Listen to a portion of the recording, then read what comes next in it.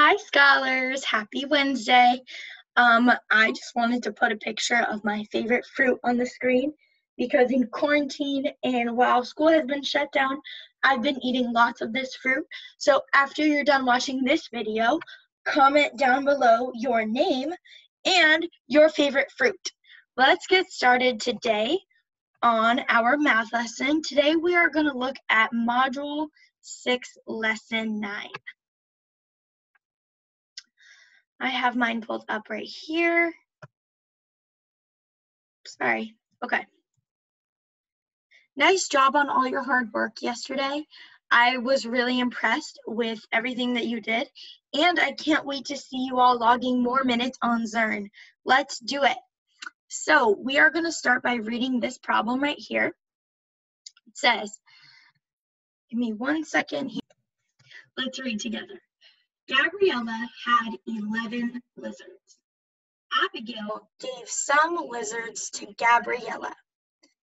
This is supposed to say Gabriella. I'm just going to write the letter G for Gabriella. Gabriella now has 23 lizards. How many lizards did Abigail give Gabriella? So we are trying to find how many lizards Abigail gave to Gabriella. On your page, on your packet on Module 6, Lesson 9, go ahead and pause your video and solve this problem now. Nice job. Let's look at it together. So the question says, how many lizards did Abigail give Gabriella? Read the problem. I'm going to make sure I circle the important numbers. So we know that Gabriella started with 11. Then Abigail gave her some number of lizards, and she ended with 23 lizards. So we need to find that some number that number of lizards that Abigail gave to Gabriella. So I'm going to set up my tape diagram. I'm going to draw a box for the part that we know and the other part. Then we can't forget the 2 lines at the top. So make sure your tape diagram is set up looking like this. Now let's draw, or let's fill in what we know. So we know that Gabriella had 11. So we know that one part is 11. We're going to label this G for Gabriella. Then Gabriella got some number of lizards, some more lizards, and then she had a total of 23. Now our job is to find that missing box. How can we use a number sentence to find the missing part? Should we use an addition or subtraction number sentence? Shout it out on 2, 1, 2. That's right, we can use both. We can use addition or subtraction. I'm going to set up both number sentences so you can see them, and you can choose how you want to solve. So if we're going to use subtraction, we need to start with the total, which is 23. Take away the part that we know, which was 11, and then we'll solve. And if we're going to use addition, we know that we started with a part of 11. We added some more, and then we got to the total of 23. If you haven't already, go ahead and pause and solve both of these number sentences. If you already did that, let's solve them together. To solve the subtraction one, I'm going to grab 23 and count down 11 times. Let's do it together. We got to be really careful on this one so that we don't get tricked, okay? Grab 23, say 23, 23, 22, 21, 20, 19, 18, 17, 16, 15, 14, 13, 12. Great. Now we've counted down 11 times and we were left with the number 12. If you counted up, you would also find that you would have to count up 12 times from 11 to get to 23. That means that our missing part was 12, and I'm going to label it A for Abigail, and Abigail gave 12 lizards to Gabriella. Nice job, ladies, showing some teamwork. Let's move on to the next page. Okay, right now, the only problem you should be looking at is this one right here. This is the first place we're going to start right here. On your page, pause and solve 4 plus 3. Write the answer right here in this blank. Nice job. Now, since you're a super smart first grader and we've been learning about addition and subtraction all year, I'm sure it took you no time to solve that. 4 plus 3 is, that's right, 4 plus 3 is 7. So go ahead and fill it in there. I'm going to use a drawing to help me solve this problem. I'm going to draw 4 ones underneath my 4. 1, 2, 3, 4. And then 3 ones. 1, 2, 3. Now let's count all those ones to make sure we got the right answer. We have 1, 2, 3, 4, 5, 6, 7. Great, that's what we got up top too. Nice job. Now let's fill in our number bond right here. So our total is 7. Oops. Our total is 7, and our two parts were 4 and 3. Nice job. Now we're going to solve using tens instead of ones. So this problem right here says 4 tens plus 3 tens. Let's use a drawing to help us out again. So I'm going to draw 4 tens underneath where it says 4 tens. My pencil is moving, so is yours. 1, 2, 3, 4. Now draw 3 tens. 1, 2, 3. Great, now let's count the total number of tens we have. We have, oh no, okay, we have 1, 2, 3, 4, 5, 6, 7 tens. So I'm going to write 7 tens. This number sentence is written using the say 10 way. This number sentence is written using the say 10 way. How is this number sentence written? That's right, it's written using the say 10 way. The say 10 way happens when we say the words 4 tens plus 3 tens equals 7 tens. Now, let's fill out our number bond over here.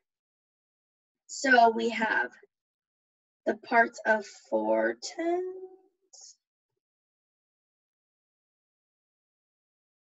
and you should also be filling out your number bond right now too.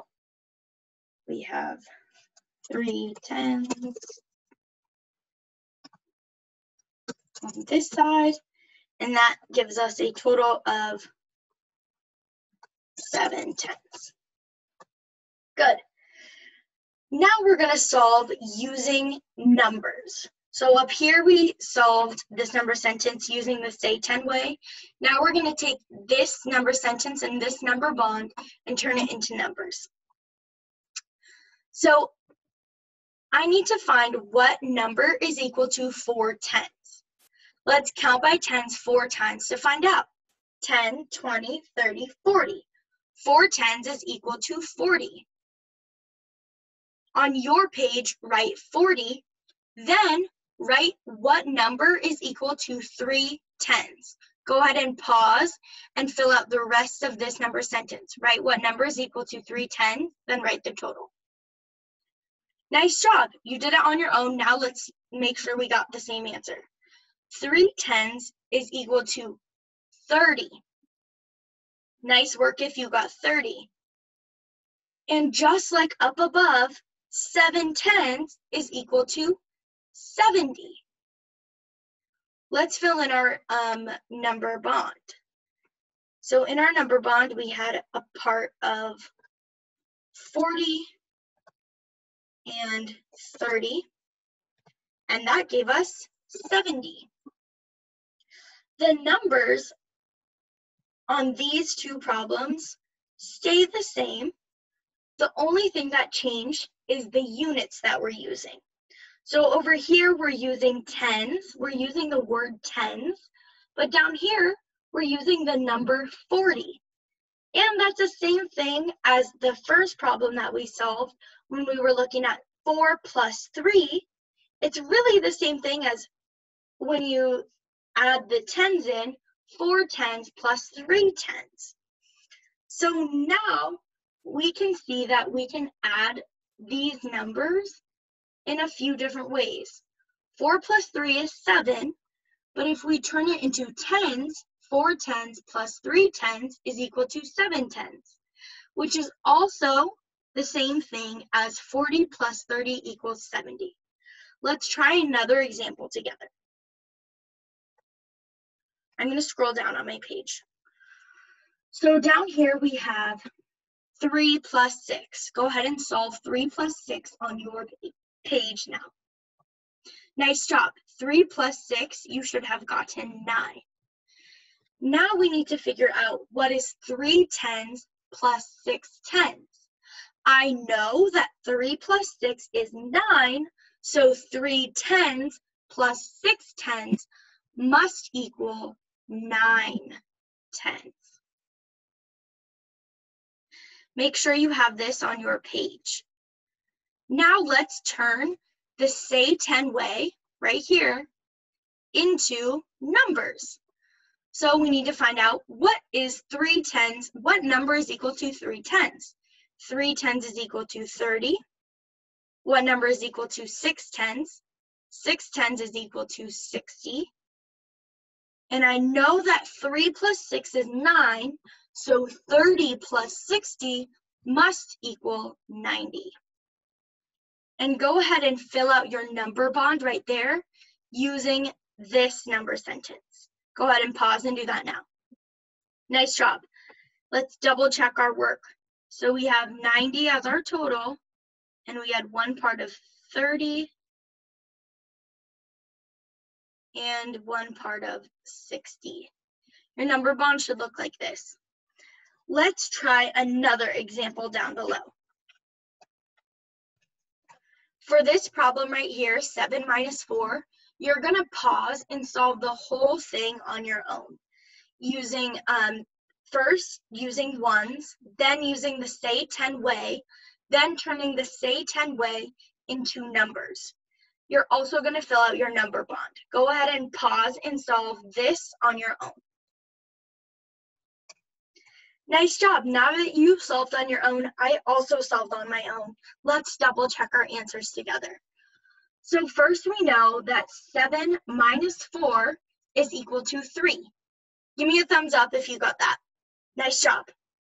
Now let's take that and turn it into the say 10 way.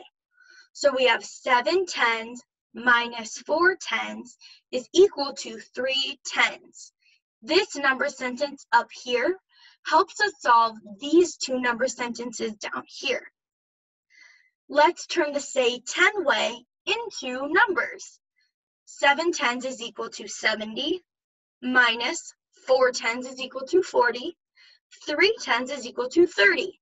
70 minus 40 equals 30. Now don't get tricked on your number bond. Remember that the total in a subtraction number sentence comes first. So I wrote the total 70 up here and the two parts 40 and 30 down here. Nice job if you got all of that work correct. Let's move on to the next page. All right, now we're looking at this problem right here. We have a drawing, a number bond, and some number sentences we're going to fill out. First, let's check out the drawing. Let's check the total number of 10 sticks we started with. We have 1, 2, 3, 4, 5, 6, 7, 10 sticks. Keep that in your mind. Now it shows in our picture that we crossed off 1, 2, 3, 10 sticks. If we have 7 tens, and we crossed off 3 of them, how many are left? Let's count. We have 1, 2, 3, 4, 10 sticks left. Now let's use that information, keep all that info in your brain, and let's go over to the say 10 number sentence. That's right, the say 10 number sentence is right here. So, how many total number of 10 sticks did we start with? We started with, that's right, we started with 7.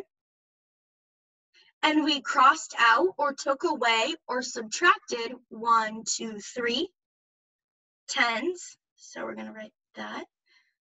And we were left with 1, 2, 3, 4 tens. So write 4 tens. Nice job. Now on your page, pause and turn this say 10 way into numbers. Nice job. Let's do that together now. 7 tens is equal to 70 minus 3 tens is equal to 30. And that equals 4 tens, which is equal to 40. Nice job. Now let's take this information and put it in a number bond. We start with the total, which is 70, in a subtraction sentence, and our two parts are 30 and 40. Nice job, scholars. Let's look at this next one down below together. So down here, we're doing almost the same thing as we were up here. This time, we're using dimes. Think back all the way to when we were in school and remember how much is a dime worth. If you remember how much a dime is worth, shout it out. A dime is worth? That's right. A dime is worth 10 cents. A dime is worth, give yourself a pat on the back if you remember that. A dime is worth 10 cents. So we're doing something similar that we did up here. This time we're going to do it with dimes. Let's count how many dimes we started with. We have 1, 2, 3, 4, 5, 6 dimes total. Now let's see how many dimes were taken away or subtracted. 1, 2, 3, 4. So we started with 6 dimes minus 4 dimes, and we were left with 1, 2 dimes right there. So you're going to write 2 dimes. This is similar to the same say 10 way, but we're just using dimes instead of tens. Now let's turn this number sentence using the dimes into numbers. If you know how, pause and do it on your own and fill in your number bond. Let's do it together. 6 dimes is equal to, let's think. If 1 dime is worth 10, that means 6 dimes is equal to 10, 20, 30, 40, 50, 60. 60. 60. How much is 4 dimes equal to? 4 dimes is equal to 10, 20, 30, 40. Sorry, 40. And 2 dimes is equal to 20. Go ahead and fill in your number bond on your page now. Nice job. You should have a total of 60 and 2 parts of 40 and 20. Nice job for all your hard work on those, scholars. Let's go down on this page. So for the next 2 examples, you are going to pause and solve these 2 on your own. When you are done, go ahead and play, and I will go over the answers with you. All right, scholars, let's check our work. So on this problem, we started with 1, 2, 3, 4, 5, 6 dimes, and we added 1, 2 dimes. That gave us a total of 8 dimes, and if we know that 6 dimes plus 2 dimes is equal to 8 dimes, it makes it really easy for us to turn that into numbers.